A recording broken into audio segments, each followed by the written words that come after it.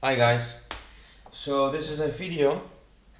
I've been wanting to play Liftoff for a long time with my Spektrum transmitters, which was a complete disaster to find out how it works. And I finally got it to work, and it was actually pretty easy. On the internet there was not a lot to find about it, so I decided to make this video for anyone who will need it. Maybe it's that easy that people already figured out how it works, or people just really didn't know how to do it. So anyway, I will explain it. It just takes a few minutes. I've got an iMac 5K of 2016 and a MacBookPro of 2016, and they don't come with audio opt-in, so it doesn't work connecting an audio, how do you call it, an audio cable directly from your computer to your transmitter. Doesn't work on the newer Macs. So you do need a dongle, but you need a very cheap, simple dongle. I had one lying around from back in the day. I think I paid like €5 for it. It's one of those, well, nowadays it's all 20 plus in one. This one was still 12 in one. I bought it 4 or 5 years ago. And it has XDR, G4, G5, Aerofly and Phoenix RC. So what I did, I put it in G4, G5. If you have a newer one, it goes up to G7, I think. So you put it in that mode. The other ones don't work. What you do then is plug it into your computer. So if you got a Mac, plug it into your Mac, and it will start flashing. What you do need to do, you don't power it on, not even afterwards. So you plug it in. If you have a DX9, you just plug it into your trainer, the same as any Spektrum. They work with both. I've tested them both, and I've tested them both on the iMac and both on the MacBook Pro. Worked perfectly fine. So what you do then, you can just check it if you want. You go to your little Apple icon in the left top corner, click System Preferences.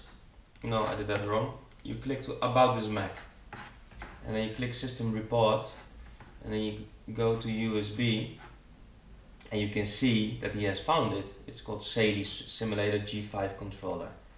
So just straight away the USB found the dongle, for the simulators. So that's nice.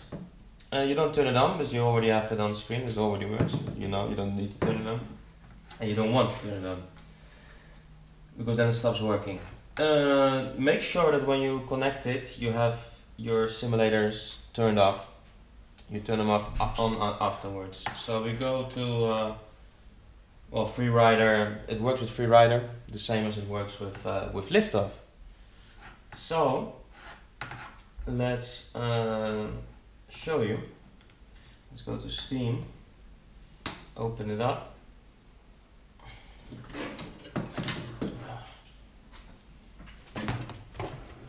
Okay, let's play.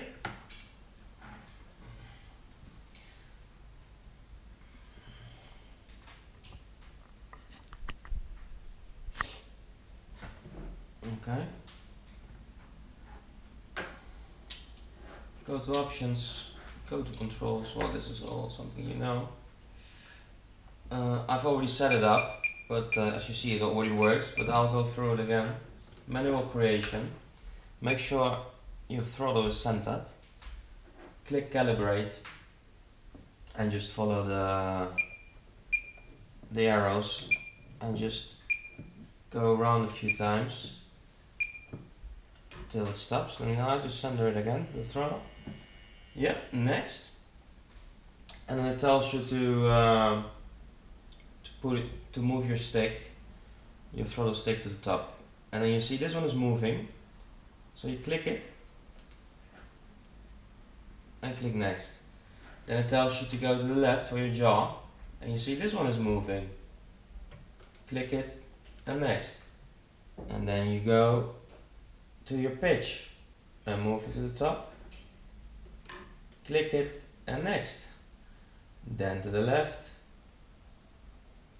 and you see this one is moving, click it and next, and that's it. And then you choose your mode, it's mode 2, give it a name, well it's DX9, I already had it in there, but it doesn't matter. I'm doing it twice, doesn't work with tab. DX9, save file because it already exists. Anyway, I'll show you. Let's do I'll show you quickly that all the movements work. I hope you can see it.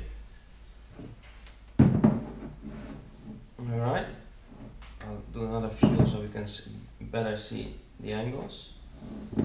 Well, just move this one. Here we go. Throttle up is throttle up. Left, right, jaw, it all works. Perfectly fine. As you can see. So, yeah.